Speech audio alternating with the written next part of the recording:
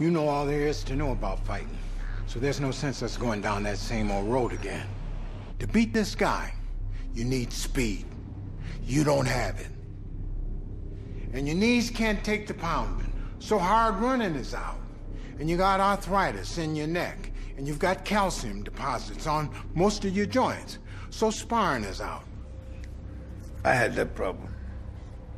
So what we'll be calling on is good old-fashioned blunt force trauma, horsepower, heavy-duty cast iron, pile-driving punches that will have to hurt so much they'll rattle his ancestors. Every time you hit him with his shot, it's got to feel like he tried kissing the express train. Yeah, let's start building some hurting bombs.